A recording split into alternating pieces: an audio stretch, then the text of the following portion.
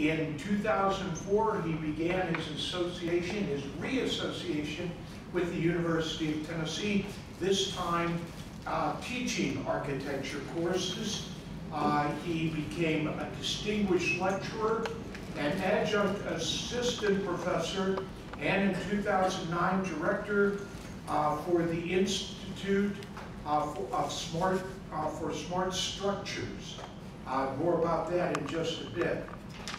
He also founded his own architectural firm. It's Hoskins Rose Architects. At UT, he has had, that I counted, 3 honors for teaching, 8 citations for creativity and service.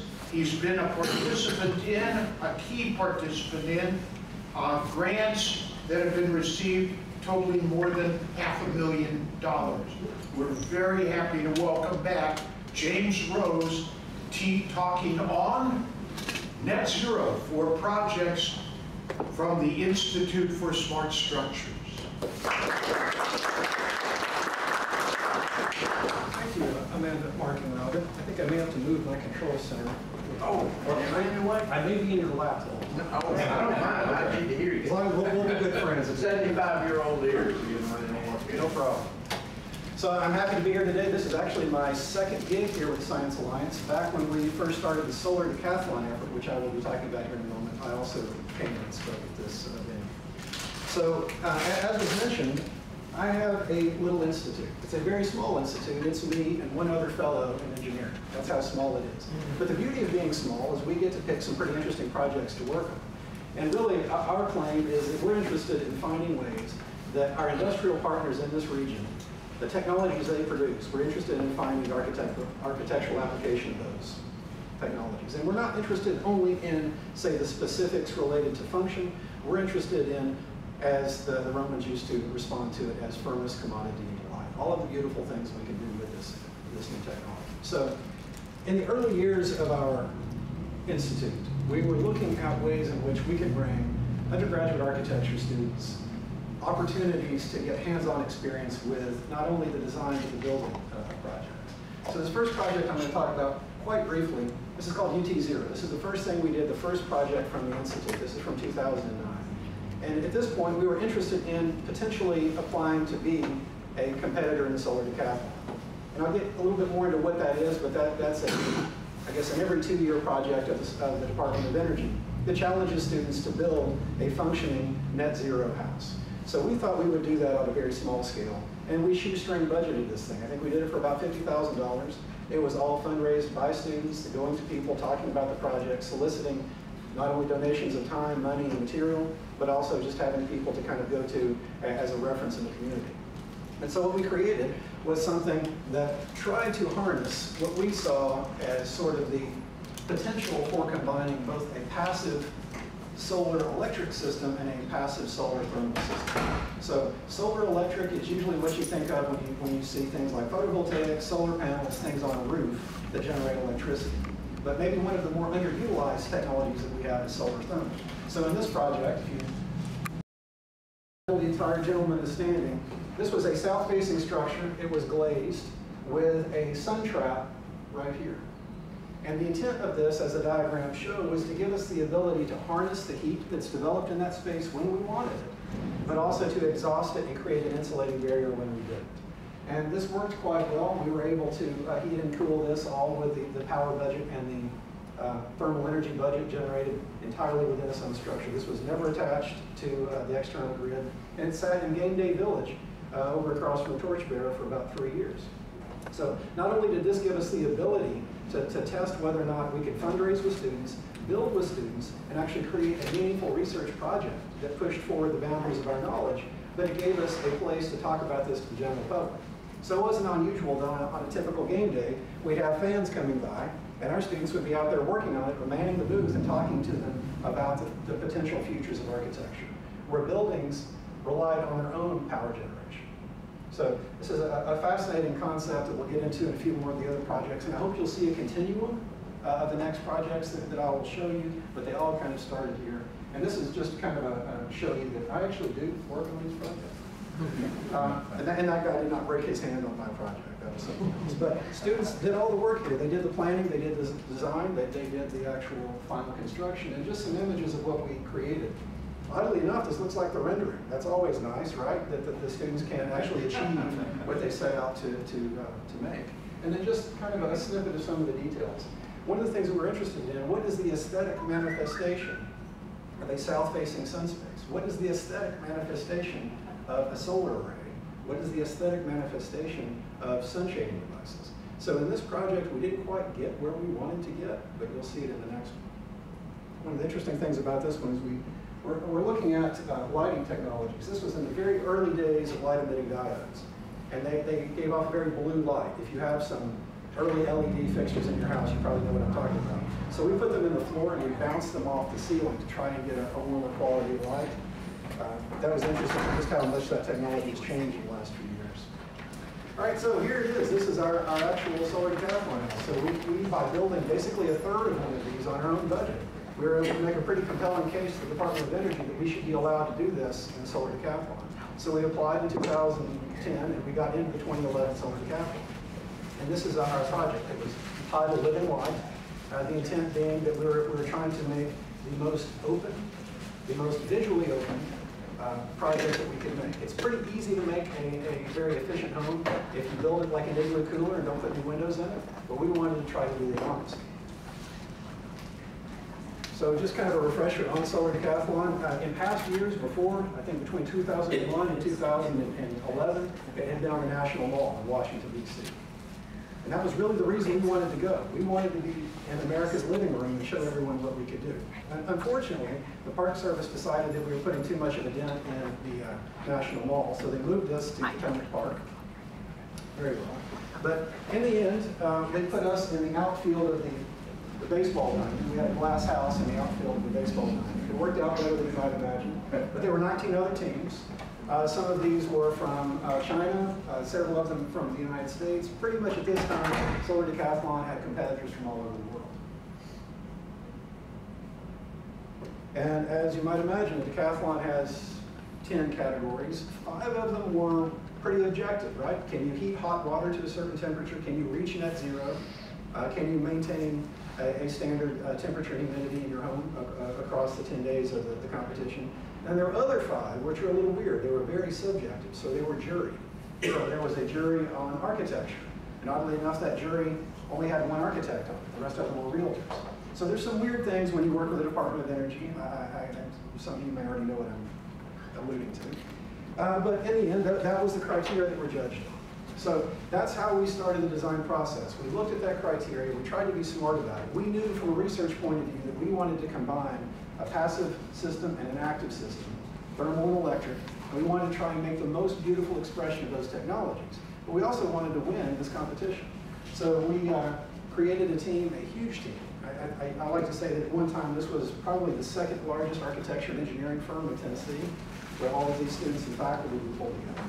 And the interesting thing, if you look at the pie chart, you have architects and you have engineers, which you might expect. We had graphic designers. We had folks from the business school. We had folks from civil engineering. We had people in interior design, mechanical engineering. So this was a cross-cut of everything the University of Tennessee does well. And we also had some folks joining us from Oak Ridge National Labs.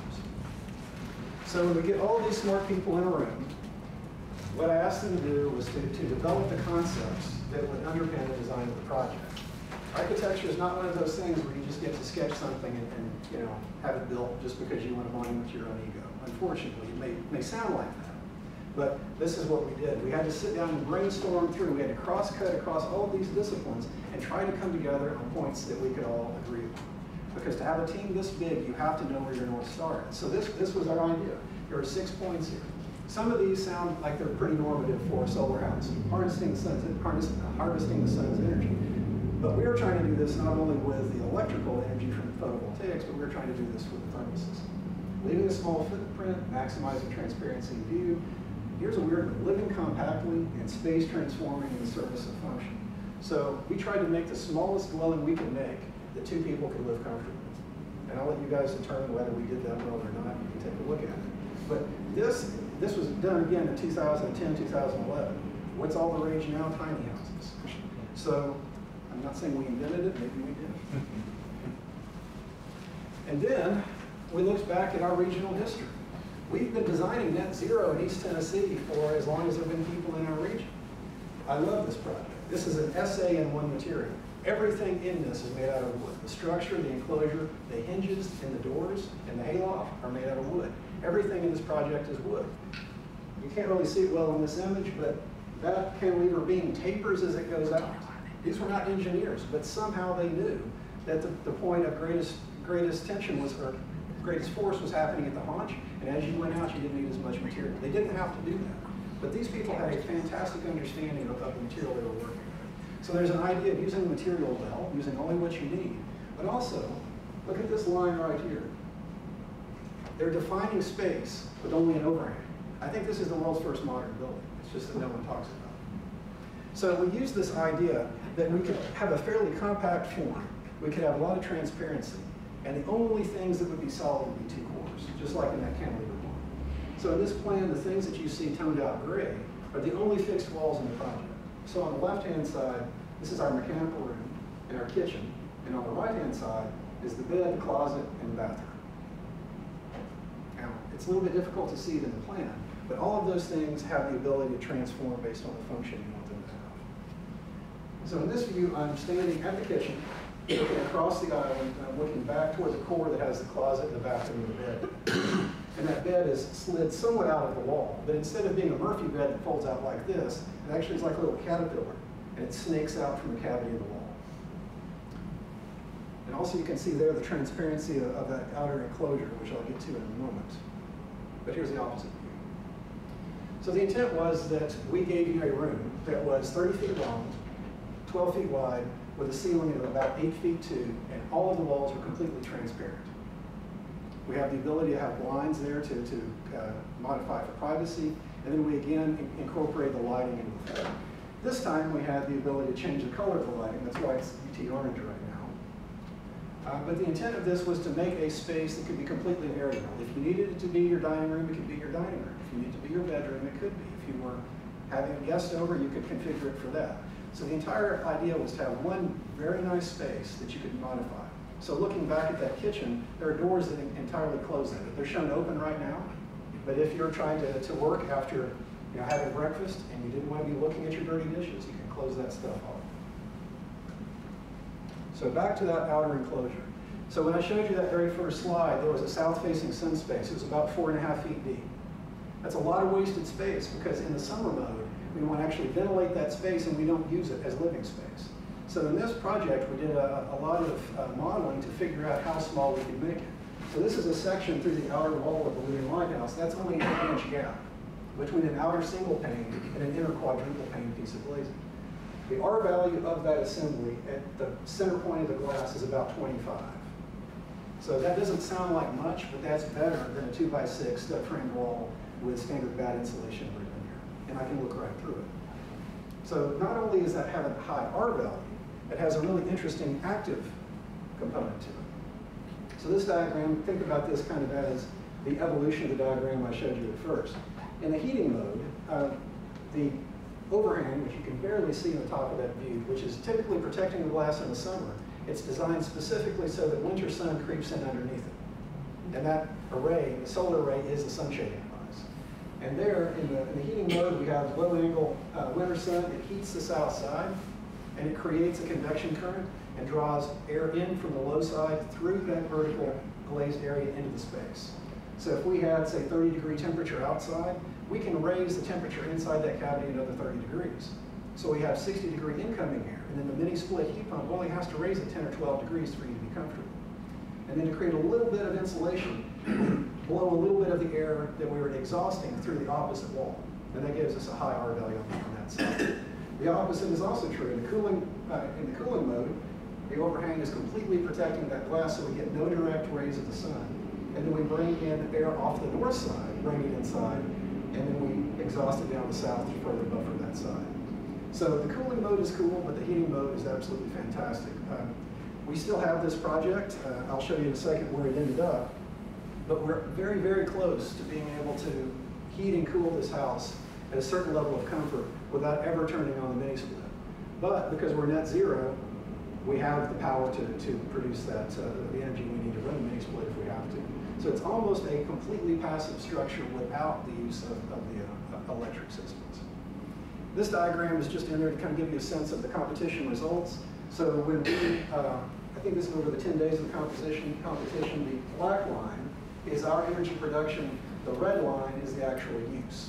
So if you took the area of the curves, we used far less than we produced. And you can see the lag based on when we produce the energy and when we use it, which is a whole other conversation for a different time. The other part of what we're trying to achieve is you shouldn't have to have a PhD to operate your solar house, right? That was an issue that a lot of people felt like you would never be able to truly mainstream a solar electric system because it was a complex system to maintain and run. So we were working with our graphic designers and our computational science folks, and we created an app that you go on your phone or your tablet, and this ran your entire house. The interesting thing about this is now that's fairly common. You can actually go online and download these systems. In 2010, what we had to use was the same automation system the Volkswagen plant used to automate their assembly line. It was about a $30,000 piece of automation software that was donated to us, and we created this front piece for it. But the beauty of this is, though, that you could tap, say, the cooking icon, and it would turn on the vent hood. It would shut off the rest of the ventilation system. It would fire up the cooktop, turn on the lights in the dining room. So one button could do 8 or 9 different things. We're leaving for vacation, you could press a button, it would lock the house, turn the blinds down, set the HVAC back, and you would never have to touch any of those things. So this worked quite well, but now you can buy a Nest thermostat for about $200, and it does the majority of the things that we did here, and we had to create from scratch. So we did well in this competition. It was the first time we entered. Highly unusual to score in the top 10 on the first try. We did quite well. We did, we're #1 in energy balance and hot water, 3rd for appliances engineering, architecture 5th, which doesn't make sense to me, and then home entertainment 9th. Again, home entertainment, not sure why that's in there, but that's the way they wanted to do it. The thing that really annoys me about this, we blew the top out of the power generation. We produced, over the course of the competition, about twice as much power as we needed. But the DOE said, nope, you were only supposed to hit net zero, so we're not going to give you more points for going beyond it. It's okay. It's okay. But here's why we didn't really care. This house was always designed to have a history after the solar decathlon. So as soon as we were done, this went on the Tennessee tour. It's a fully mobile unit. We took it around to 10 cities. Went back to Washington, D.C. actually in 2012 for the Folklife Festival. And everywhere we go, we can immediately set up because we're completely net zero. And this is its resting place. This is the Children's Museum in Oak Ridge. Some of you may have already been there. This sits in the backyard next to their beautiful garden. And now when they have their programs during the summer where they bring students out to cook and eat vegetables from their garden, they use our kitchen and they use our bathroom. So this is now actually a functioning part of the community. It has 10.9 kilowatts of solar power. It's a TVA generation partner, and it's offsetting the energy bills for the rest of the facility. So we always knew this thing would live longer than the solar decathlon, and we did kind of take a gun to a knife fight on this project, but I wouldn't have had it any other way. So that kind of, I appreciate the applause. I rarely get that. So that sets us up for the new stuff. This is Amy, which I'll explain in a bit. But this came from our governor's chair. So in the state of Tennessee, there are endowed governor's chairs. The only one in architecture is for energy and urbanism. And this is a joint appointment with Oak Ridge Oak Ridge National Lab and the University of Tennessee. And for us, it wasn't just one person, it was the entire firm of Skidmore, Owings, and Merrill. So to kind of put that in context, SOM, I think right now 5 of the 10 tallest buildings in the world are designed by SOM. And they are not only well known for the quality of their design and sort of the audacity of their engineering, but also the sustainability of their project. So it's been a fantastic partner. But what happened here was Oak Ridge had several different technologies that they were using at the time, and they were looking for ways that they could be combined. One of them is large-scale 3D printing. Another one was the ability to do a bidirectional power transfer. So instead of just charging your phone, could the phone actually charge the device it was attached to? But they wanted to do it on the scale of a car and a house.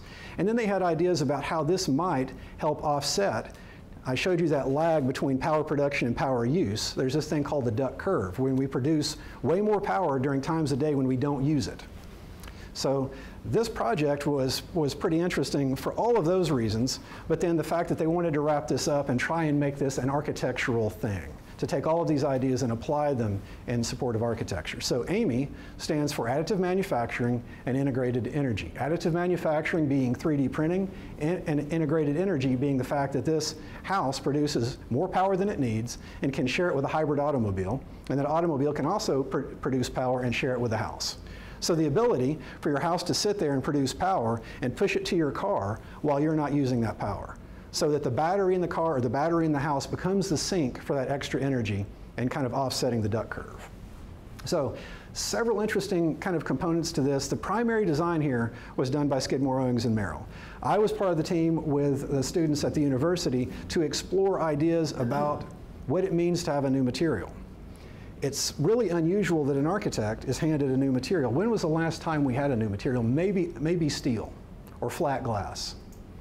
And when those things come to an architect, they have to think through, how do we use this? It's a brand new material. There's a long history of buildings, but it's very few times when that new material is brought forward. So in this case, we're trying to think about something that is a process of accretion and deposition.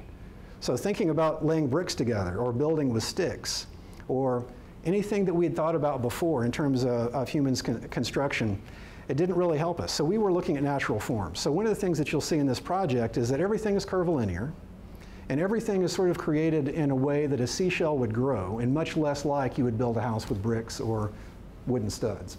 So this is the plan. The intent here was not necessarily to replicate a home, but to just speak to it enough that a person could understand that this might be a technology that could be applied to it later on. So it was more of a technology demonstrator than it ever was intended to be a kind of a freestanding home. And you can see in the exterior enclosure, this is it's about 1.5 inches, and that is the structural frame of the building. And here's a view of the interior. This again is the rendering. I like to show the rendering and to show the fact that we actually built what we said we would build. That's a fairly controversial slide. You'll notice that the floor in that slide is orange in the foreground and it's red in the background. Orange, of course, is the University of Tennessee color, and red is Skidmore, Owings & Merrill's color. So I guess you can tell who won that argument. But one of the fascinating things about designing with 3D printing is that the building first exists in the virtual realm. It exists as ones and zeros first before it ever becomes a finite object. And it's really the only material that works that way, right? We can design a building to be built out of concrete or steel, but those things have to pass through a process of going through shop drawings. They have to be engineered. There are several different phases to getting to that final version. Whereas with this digital version, I can print a model. This is a 3D printed model of this project, or I can print the full-size piece out of the same digital file. And perhaps more scary, though, is that there is no middle person between me designing it and it going to the big printer and being printed. So there's no other set of eyes. So what it requires of the architect is to really understand what it is that they're making. So this is the 3D printer at Oak Ridge National Labs at the manufacturing demonstration facility. You can kind of see the corduroy texture here. And I've got a plank of this on the table. If you'd like to just pass that around, feel free. So you can kind of see what a 3D printed piece of material looks like. This is what we called a C. So if you look at one of these bands right here, this is half of that. So that currently was the limitation of the size of the printer that we could have. Eventually, and I'll show you one later that's quite a bit bigger than that, but so the intent here was to connect C's, make rings, and stack those rings together to make AMI. Hopefully that'll play. There we go. So that is what the final version is.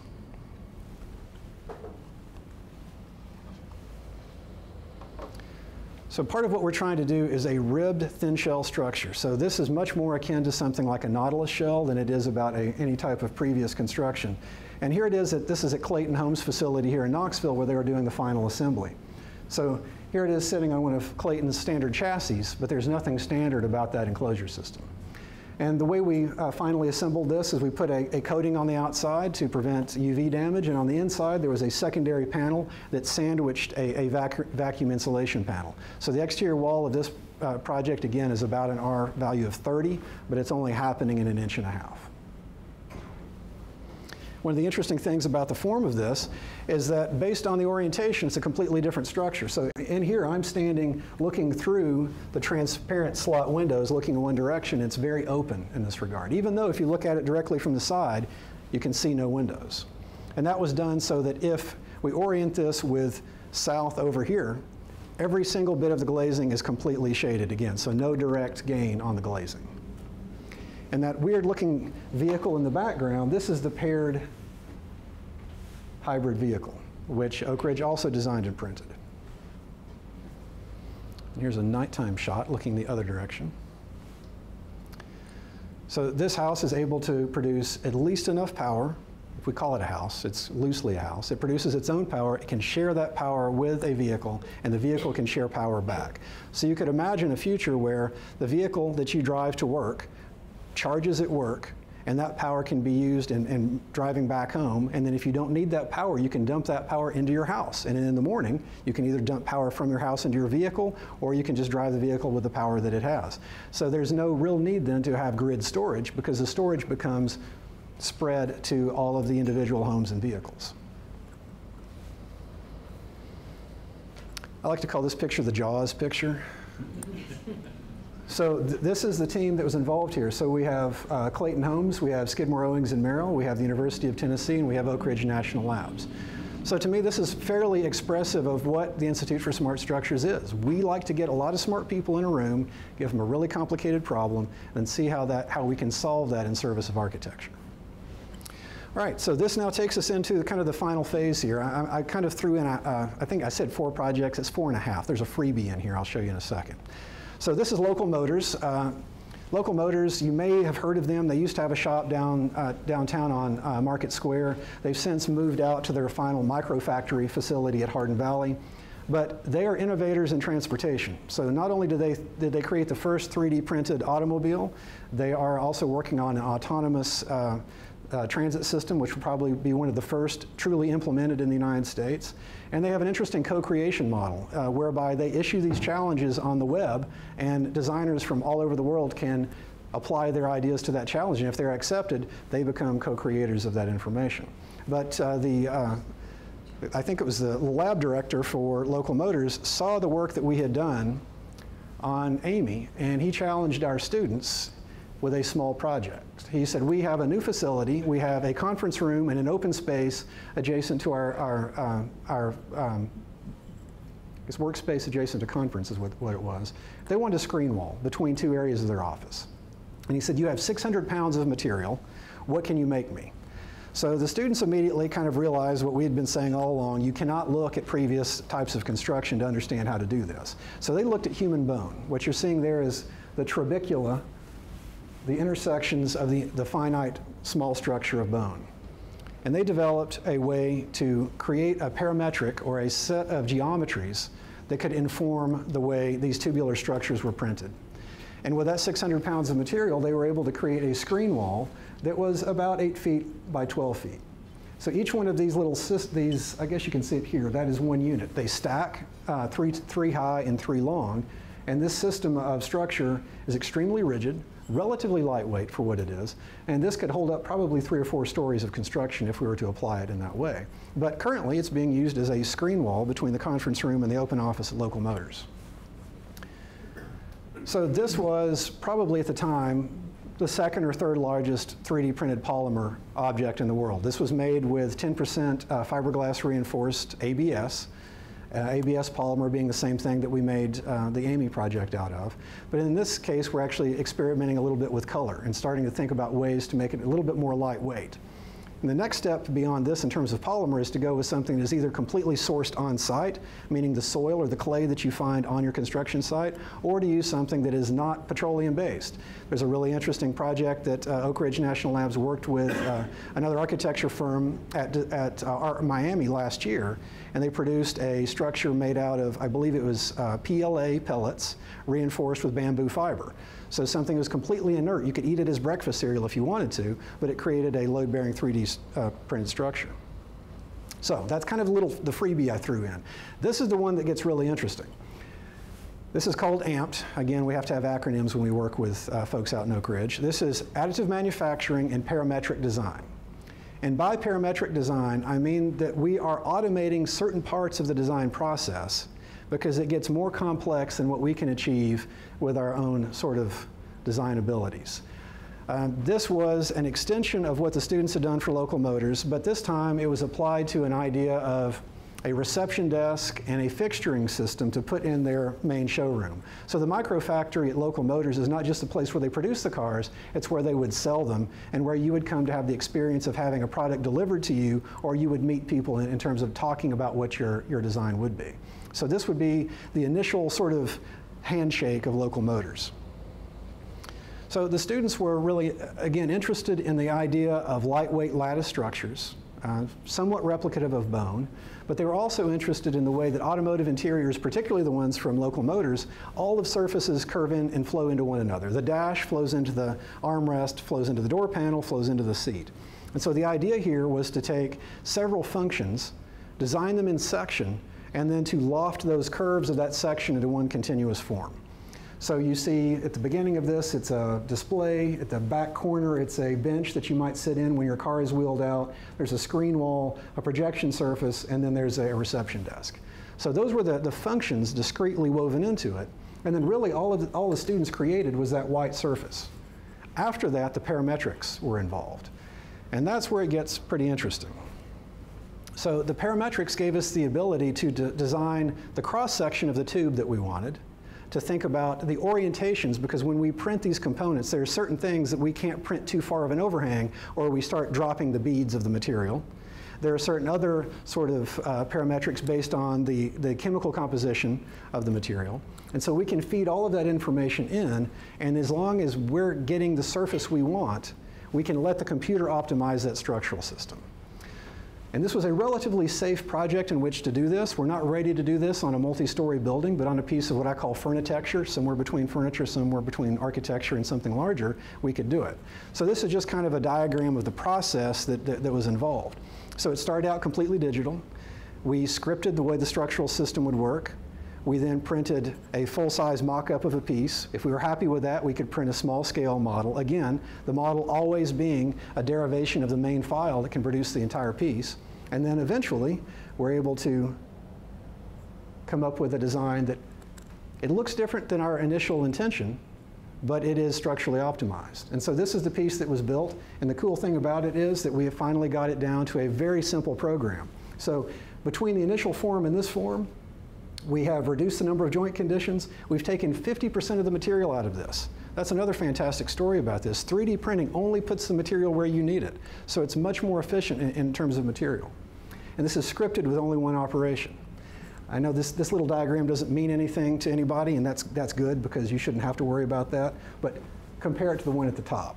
That's where we went from. So about 12 operations down to one operation. And then the components were made in segments, very similar to the way we did with the Amy prototype. And then these all get connected together with tension structures. And then, there we go. This was taken just 2 weeks ago. So I'm going to pass this around. This is an end cap. This was a piece of the actual material of this bench. This has, I think, aluminum powder for the coloration. And this is, I believe, also 10% glass fiber reinforced ABS.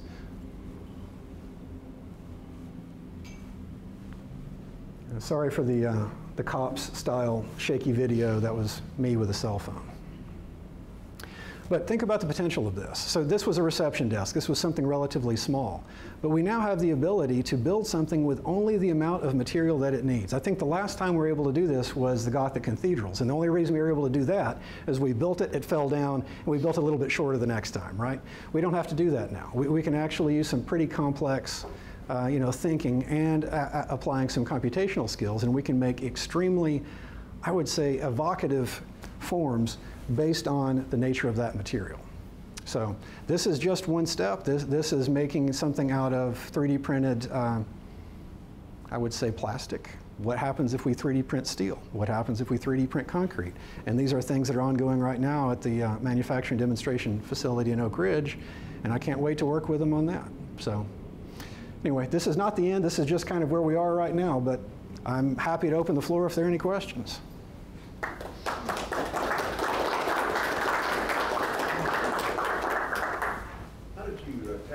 each section together? I have a picture of that on my cell phone that I didn't put in here, but there are 4 tension cables. Very similar to this one. There were 2 cables at the top, 2 cables at the bottom, and we just push everything together under tension. We did the same thing on that desk. Even though it's curvilinear, each one of the segments was pi wedged, so it was equal amounts of tension all the way around it. And there are just 4 cables, and we sucked it up tight, and that's how it holds together. What'd you make the cable of? Cable is just it's stainless steel, just standard cable. How close are you to a multi-story building? I don't know. No one has asked us to make one, and maybe better yet, no one has funded it yet. So I don't know. Skidmore, Owings, and Merrill just finished a project that they're doing, I think, with the Marine Corps, doing a forward operating base, and they were 3D printing with on-site soil and some concrete. And you can look this up. There's a pretty fascinating video, but even that's 1 story. So I don't think it's quite gotten to that level, but that's going to happen soon. Is there ever going to be a psychological experiment where you put a couple of people and see if they can live in the structure and how it works out? Is it close? This is the problem with these things. For one, we can't get volunteers to do that, but it belongs to Oak Ridge National Lab. So it's sitting right now on a trailer behind, I think, the Building Technologies Group in Oak Ridge. So no one's occupying it right now, but it would be fascinating to know. I'm actually quite interested in the psychological aspects of it. That's why our solar decathlon house was a transparent structure, because no one really wants to live in that space that's, completely opaque just for the value of the insulation. So it's a good question, but as far as I know, no one's doing that. What's the fire rating of the structure? That's a very good question. So right now, we would not put this in any installation where we needed a fire rating, because that plastic will burn eventually if it gets hot enough, because it is ABS. I think the PLA resin, actually, since I think it's not quite as resistant as, I think, phenolic resin. It's close to a phenolic, which does not generate smoke. So I think if we wanted something that was fire rated, we go more in that direction. But currently it's ABS, and it will catch on fire. You couldn't use that as an outdoor classroom with students in it. I don't know. I would have to check on the code on that. As a practicing architect, I would be hesitant to do it right now. Space for that. We would like to have this project come back on campus at some point, just for our students to be able to see it. I'm going to take a group out there in 2 weeks, but we have to go visit it. I would like to have it on campus. Have it on the outdoor classroom site on Campbell Station Road in Farragut. We'll have to. We don't have a classroom there there's a shed, but we need a classroom, because that will serve grades 1 through 12. How big does it need to be? Well, we can talk about that later, but it needs to be about the equivalent of area-wise, or say 30 high school students of that size. We're very rapidly getting to the point where we could make that. I really think that's a good application for that, because the kids they'd see that. That'd last all their lives. It would, and that's the next step, I think, is 3D printing with concrete, which has no fire problems at all. Ever since I first toured the facility in Hardin Valley, I've been surprised at how heavy this is. It is. The car, everything. There's no way to get that down. Where did the end cap go?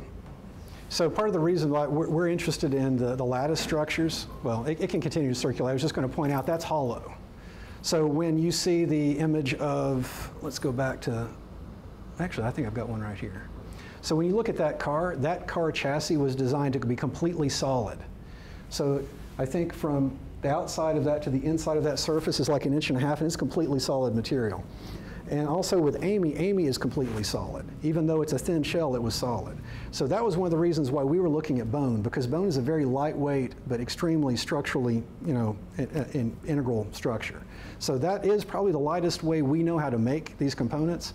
And to kind of go back to, let's see this image right here. Yeah. That piece, I think, weighed about 70 pounds. So it's still heavy because ABS is very dense. But I think through the process of lightweighting it by making it more of a lattice, but also through changing what that material is, I think we can make it even lighter.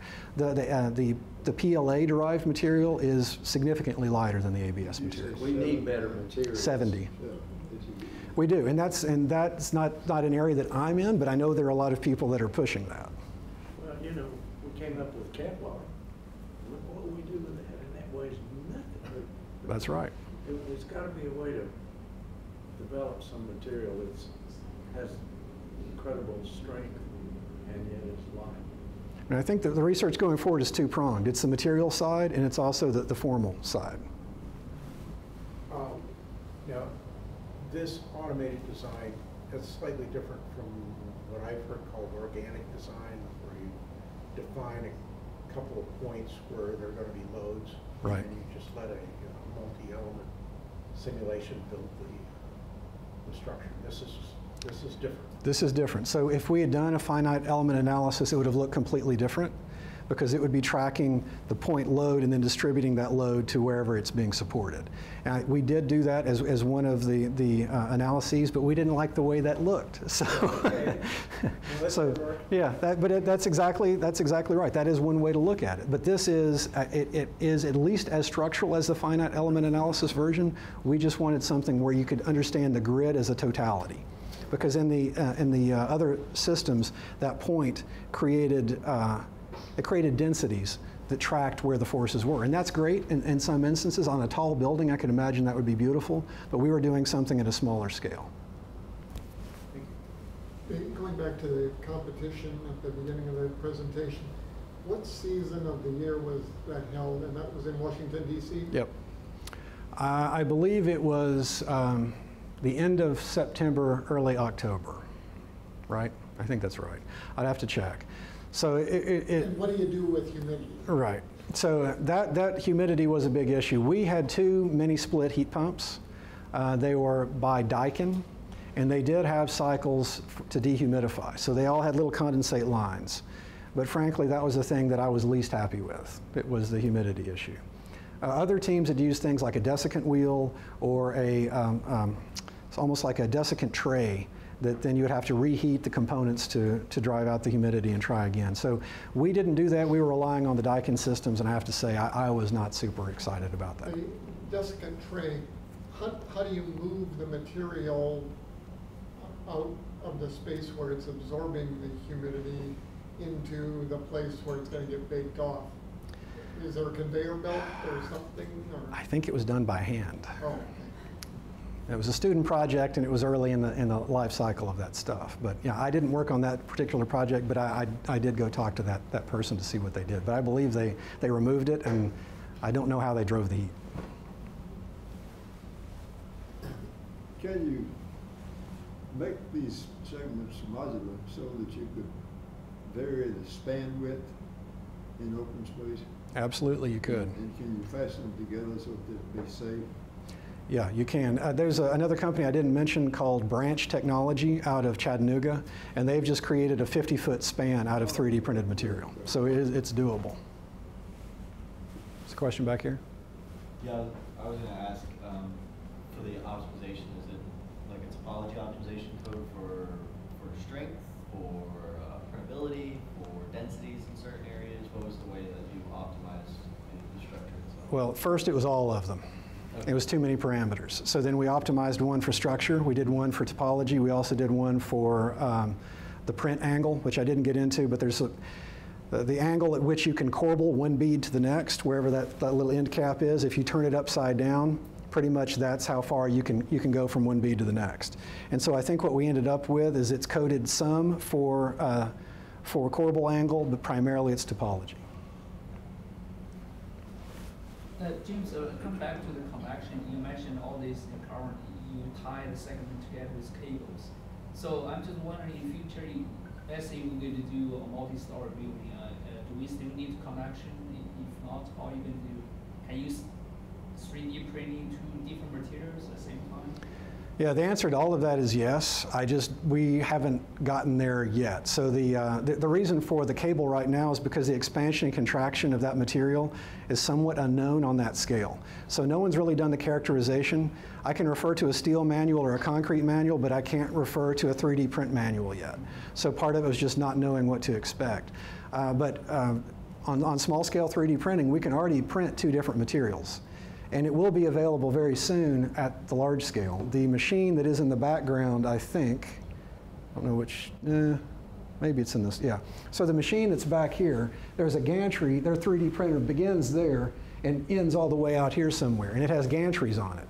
So it's very possible to have a gantry with a coaxial extruder and print two different types of material. So you could have an elastomeric and a non-elastomeric if you wanted to make hinged components, or varying density if you wanted to do structural optimization. So it's just whether someone needs to do that or not. So in other words, we can create a reinforced concrete structure. Or concrete steel the same. Potentially, if you go to the manufacturing demonstration facility, they've just 3D printed out of steel the front arm of a bucket loader. And so, and apparently, I don't know if they've done all the optimization on that, but I believe it does not sacrifice any structural capacity for being 3D printed. Yeah, but eventually it'd be really fantastic to be able to print the building, the inner enclosure, the outer enclosure, the rebar, the conductors for wiring. It's possible. For these exterior structures of the solar panels, what kind of wind load do you allow? I think we're designing for, I think it's a 75-mile-an-hour gust in East Tennessee. The interesting thing about the solar decathlon house is it uses something called Cylindra, which no longer exists on the market, but instead of it being a flat panel, they were tubes. So imagine the photovoltaic is wrapped inside a glass tube. And the beauty of that is no uplift, and also snow loads are mitigated. Hail damage is mitigated because you could only damage one tube, not the entire panel. It's a fantastic product, but it was too expensive for the market. Back to the Amy house. Mm-hmm. I don't know if I understood, but did you say it was movable, or did you consider putting it on a turntable to, you know, get the right angles and stay away from that summer heat? Yeah, let's see if we can get back to it. So the intent is it was a movable structure. It still is. It's been to, I think, I don't know, there's a Contractors Association meeting in Florida. It's been up to the National Renewable Energy Laboratory, but it lives on the back of a truck. So the hope was that everywhere it parked, you would find south and orient it so that there was no direct gain if you were trying to keep it cool, and then you could orient it for direct gain if you were trying to warm it. But it also has two mini split heat pumps inside it. Well, I mean, if it was permanently installed, did you ever consider having where you push a button and it angles the way it wants to be? You could do it. I would have to do the math because I'd like to know whether the expense of the turntable and the power to move it was recouped by the change in orientation. But there are structures in architectural history that have done that. Yeah, those circular railroad tracks. Yeah, turntables. Energy motor, turn that better. Yeah, I think there was a Soviet architect back in the 50s who did it as well. So if you want to go back a little bit, looking at the house-car interaction, sharing of energy, where do we start with that in terms of implementing it in our communities? Is there an example of a community somewhere that is starting from scratch? I mean, when we're building houses, we're still doing it pretty old school. We're That's building true. infrastructure, we're still staying on our It's a good question. It's a good question. I think we're going to have to change going forward and do things a little bit differently. I think one of the things that I keep thinking about is with vehicle autonomy, this is kind of a sidebar, but I think it relates, that back in the 60s and 70s, we were going to have to redo the entire interstate highway system, put the guide cables in, repave it, and every car would have to have that kind of reader to stay on the interstate. Well, we found a way to solve it with advanced computational science and not have to change the infrastructure of the interstate highway system. So my thought is an idea like the Amy system, where it's the car and the home sharing, doesn't really require changing the way we distribute electrical power, as long as we have a way to backfeed to the grid, which in most places we do. So then the next step, I think, would just be kind of moving construction more toward a more sustainable direction. And that's a tipping point issue, and I don't know when we'll achieve it, but one of the things that could help is not really thinking about square footage as a commodity. Size doesn't necessarily make architecture better. And I think we're starting to see that with the tiny home movement. So building smaller, building tighter, building better insulated. And I believe to a certain extent, the automotive industry is ahead of us. Those cars are becoming more efficient all the time. And to a certain extent, they have the ability to off-site fabricate, which is the other thing about architecture. So we partnered with Clayton Homes to assemble this thing, because I think in the future it's going to be easier to build off-site than it is on-site, because there's so much waste in building on-site. I think 20 to 30% of the materials that come to a job site are cast off as waste. And you know, that's not because anyone's being poor at their job. It's just the way it is to cut things out of plywood and cut 2x4s to length. So some of that can be optimized.